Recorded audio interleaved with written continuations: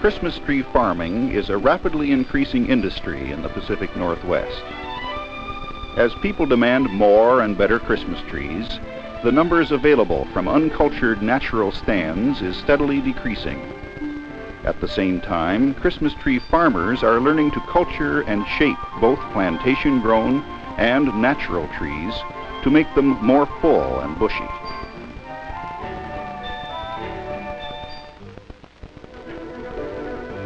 We begin the story of the cultured Christmas tree in this tumbler which extracts the seed from the dried cones. A vibrating sieve separates the seeds from the chaff and other impurities.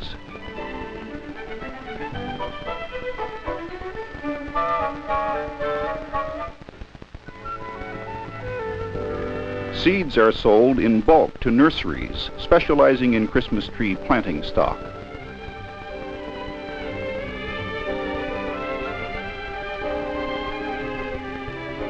This handful represents hundreds of future seedlings. The spacing of the seeds depends on the species. Planting too closely retards the growth. The heavy roller packs the seeds firmly.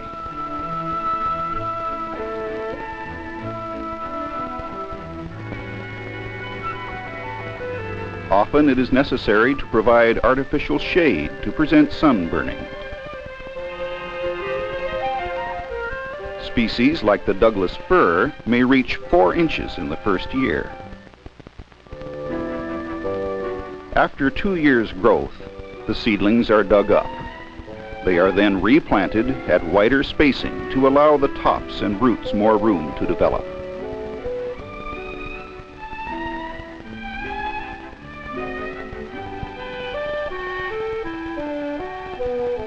Regular sprinkling and hand weeding are necessary for vigorous growth and good survival.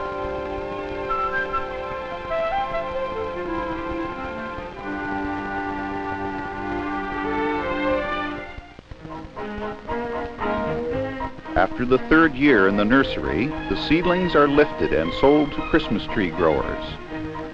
This underground knife loosens the roots but does not damage them.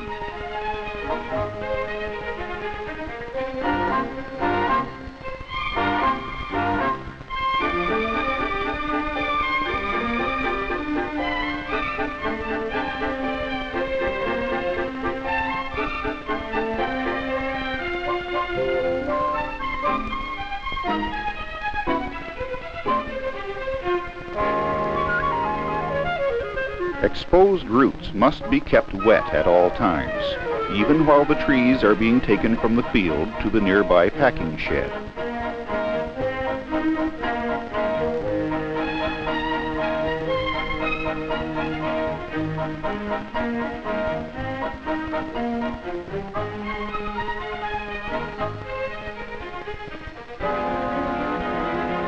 The entwined roots are separated.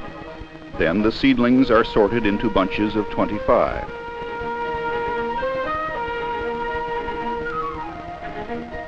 The roots are trimmed to make them easier to plant. Each bunch is wrapped in wet peat moss for packaging in waterproof bags.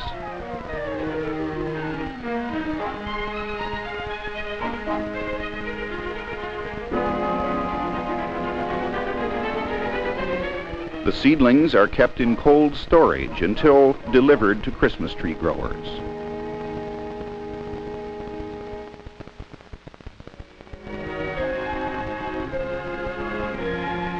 The old reliable method of tree planting is along a marked line with a shovel or planting bar.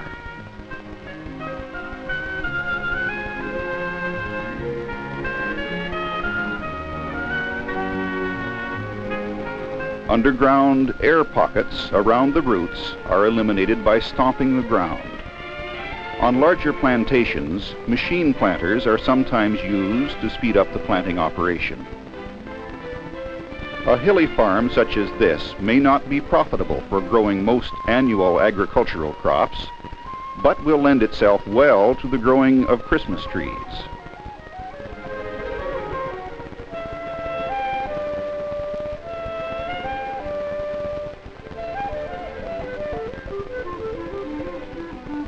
Whenever a Christmas tree farmer finds himself with a surplus of trees, he establishes them in a transplant bed to replace trees that may die in the field.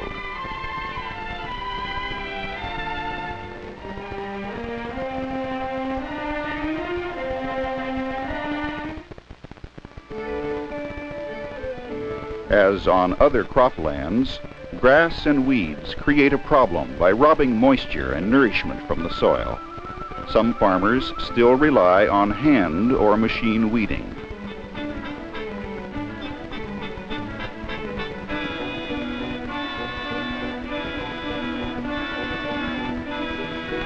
A newer method utilizes selective chemical sprays that kill the grass and weeds without affecting the trees.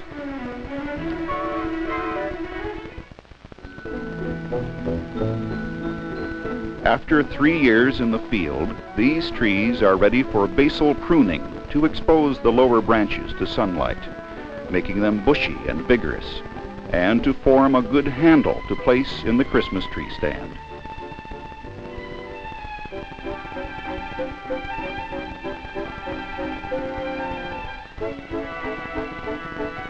Next, the leaders and side branches are cut back.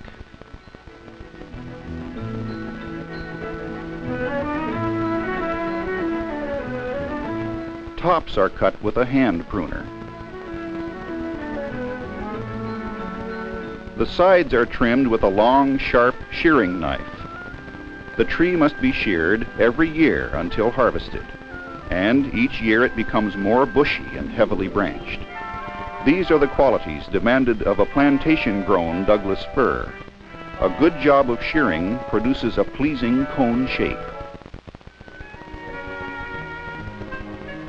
Douglas fir Christmas trees are grown in cultured wild stands as well as in plantations.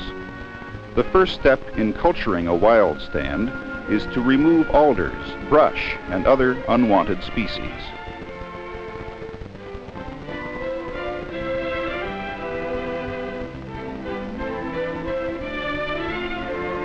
The young fir trees that are left are thinned to allow each one room to grow. Only those with the best shape are left standing.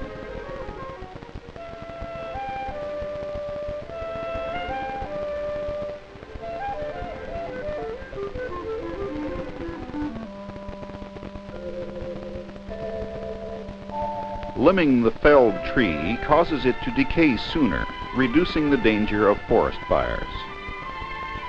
Wild trees are basal pruned higher on the stem than plantation trees.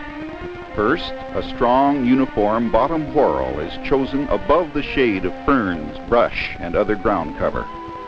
Pruning below the bottom whorl in this manner stunts the leader growth somewhat and gives a more compact appearance. Some growers shear the branches, while others leave them natural. These trees will be ready to start harvesting in 3 or 4 more years. To improve the color, the trees are fertilized in the spring of the harvest year with nitrogen pellets.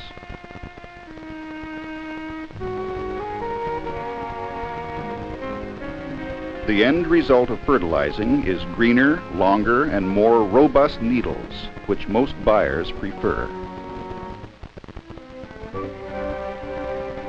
Some growers practice stump culture, which is leaving a few live branches below the cut to grow a new tree.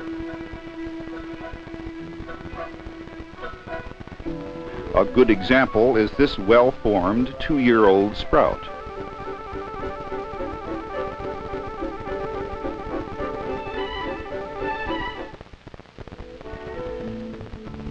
A popular kind of Christmas tree introduced from Europe is the Scotch pine.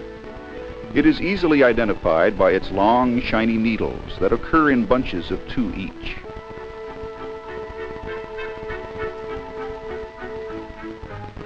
Pines are sheared in much the same manner as Douglas fir.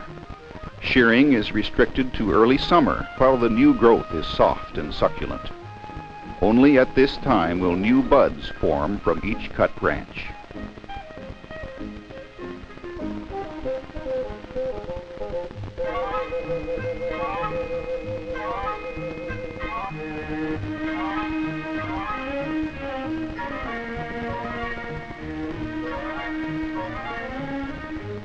Most of these 7-year-old pines are ready to harvest.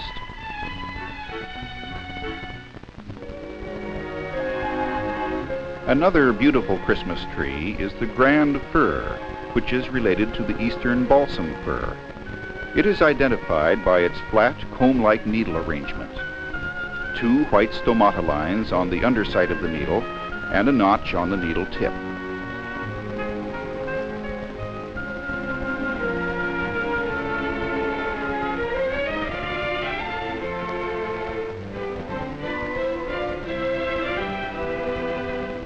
One of the most majestic of all Christmas trees is the noble fir, with its symmetrical branch arrangement and stiff, upright needles.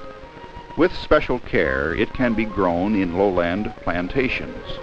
However, this high-elevation true fir is native only to the mountains of western Oregon and Washington.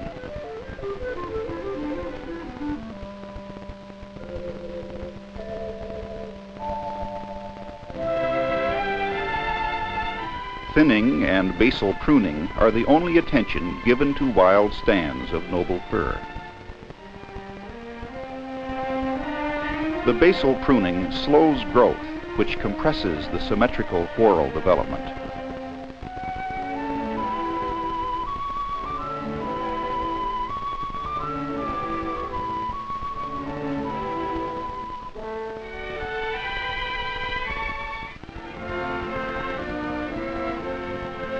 Harvest time on the Christmas tree farm begins in the latter part of November.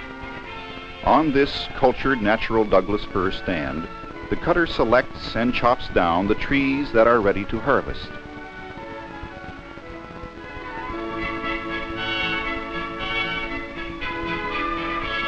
Several workers called draggers gather up the fallen trees and carry them to the truck for loading.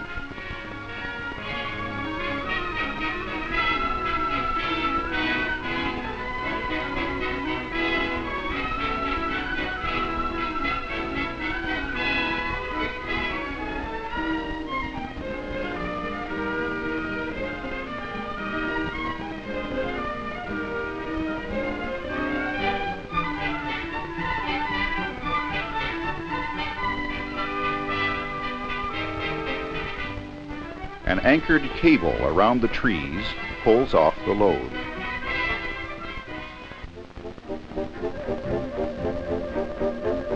The processing yard, where trees are prepared for shipment, is a beehive of activity at cutting time.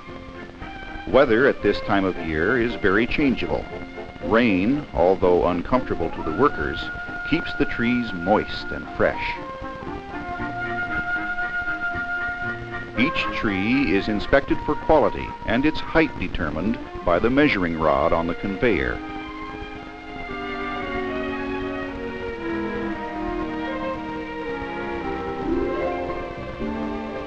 The color of the attached tag signifies the grade and height of each tree.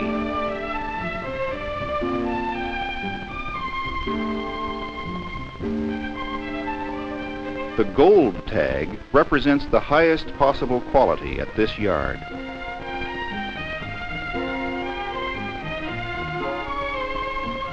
After tagging, the trees are stacked according to size and grade.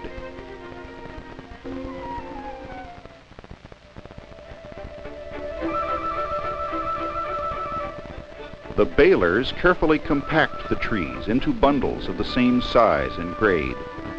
The purpose of baling is for ease of handling, space saving, and prevention of damage in transit.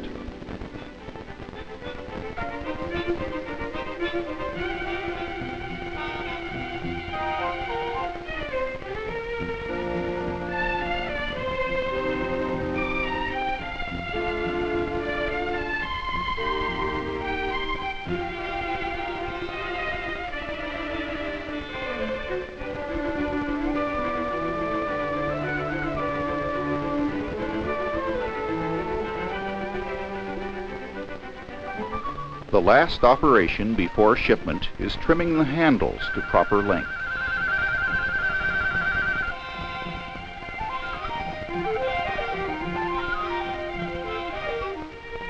The activities of processing and shipping are compressed into a period of only 3 weeks. Trees are shipped from the Pacific Northwest by truck, railroad car, ship, and even airplane to markets in many areas of the United States.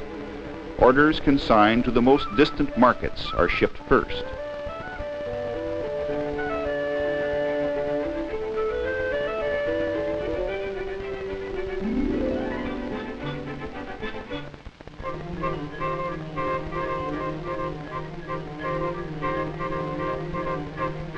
Different yards use different loading techniques.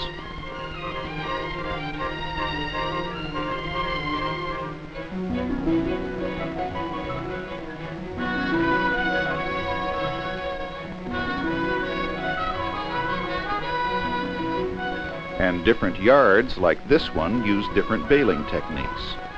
Here they are using plastic netting instead of baling twine.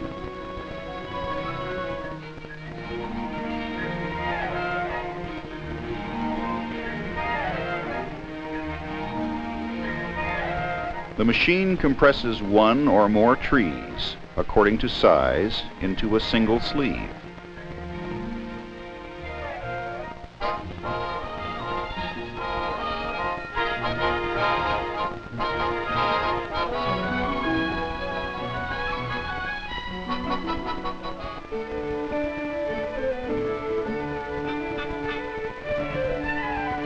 This portable baling machine is working directly behind the cutters on the plantation cutting area. Plantation-grown trees are bulkier than those grown on natural areas and are baled singly.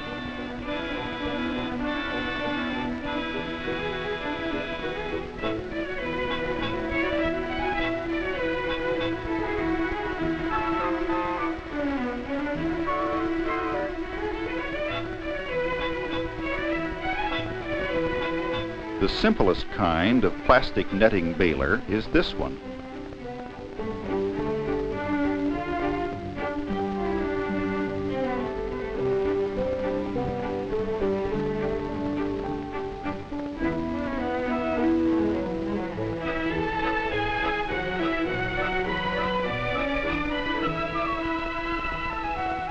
Here are 2 kinds of packaging.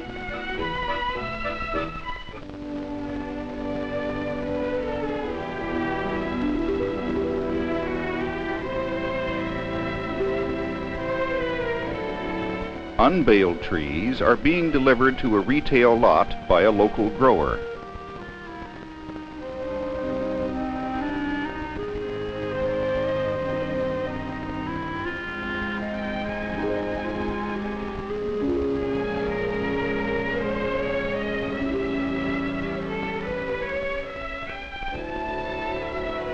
An experienced retailer displays each tree individually for customer inspection.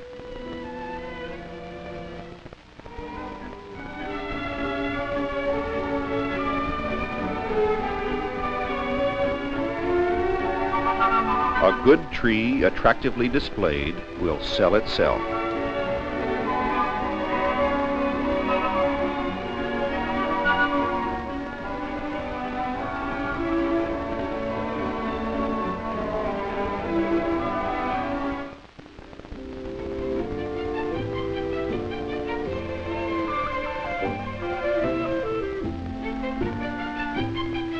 Natural forest areas where families find and cut their own Christmas trees are rapidly becoming a thing of the past. In order to keep this traditional method of cutting alive, some growers have established choose and cut Christmas tree farms.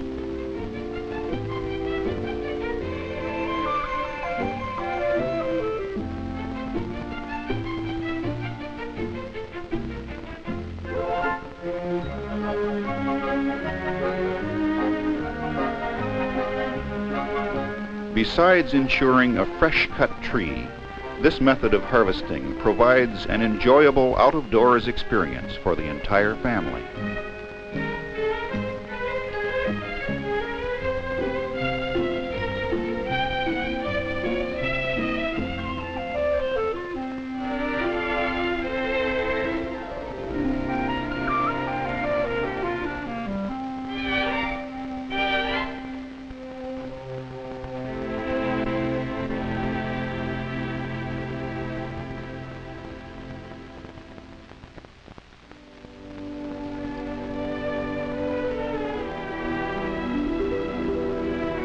A freshly cut tree is still a thirsty, living plant. To maintain its freshness, it is wise to place the handle in a bucket of water as soon as it is brought home. A water stand, when replenished daily, helps to maintain maximum freshness and fireproofing in the home. Basically, there are two types of trees, the sheared and the unsheared. The unsheared type lends itself best to pendant-type ornaments or decorations. The sheared, bushy type are decorated best with a garland-type trim. What we have seen is the end result of man's ingenuity in improving on a natural product. He has established a significant new industry by creating a more beautiful product, the cultured Christmas tree.